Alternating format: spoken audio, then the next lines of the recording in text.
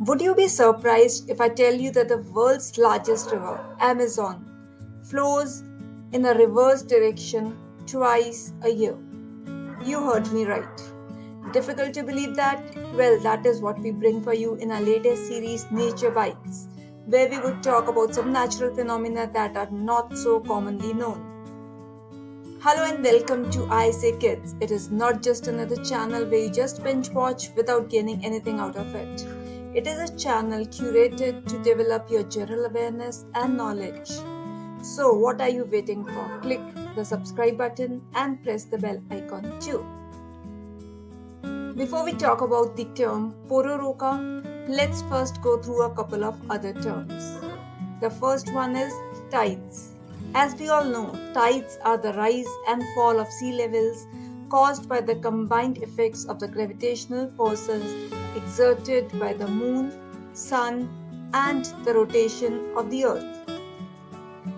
Now, tidal bore is a tidal phenomena in which the leading edge of the incoming tide forms a wave of water that travels up a river or narrow bay, reversing the direction of the river or bay's current. That is, it is a strong tide that pushes up the river against the current. Now, Pororoca is a tidal bore with waves up to 13 feet high that travel as much as 800 km inland upstream on the Amazon River and adjacent rivers. The word Pororoca comes from Tupian word meaning great roar. It could be also Portuguese version of the term porok, which in an indigenous language was a way of expressing the act of destroying everything. It could also be a portmanteau of the words porok and oka, where porok means to take out or to tear away and oka means house. It occurs at the mouth of the river where its water meet the Atlantic Ocean. During new and full moons, when the ocean tide is highest, water flows in from the Atlantic rather than the other way round. The Amazon's flow reverses, the distance of which depends largely on the rainwater generated outflow of the Amazon.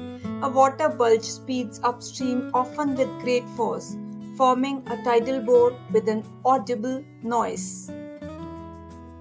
The tidal phenomena is best observed on biannual equinoxes in September and March during a spring tide. On an equinoctial spring tide, the moon and sun fall into direct alignment with the earth and their gravitational pull is combined, bringing the Pororoca and others around the world to the peak. The wave has become popular with surfers. The ultimate dream of a surfer is to ride the endless wave. Pororoca is considered one of the longest surfable waves in the world. Since 1999, an annual championship has been held in South Dominico's Duque on the adjacent Guama River. However, surfing the Pororoca is especially dangerous as the water contains a significant amount of debris from the shores of the river, often entire trees, in addition to dangerous fauna like crocodiles, piranhas, and snakes. Thank you. That's it. If you like the video, please hit the like button. And if you know of any natural phenomena that is not so commonly known, let us and our viewers know in the comment section below. Till we meet again, stay kind, make healthier choices, and keep watching I Say Kids. Bye-bye. Have a great day.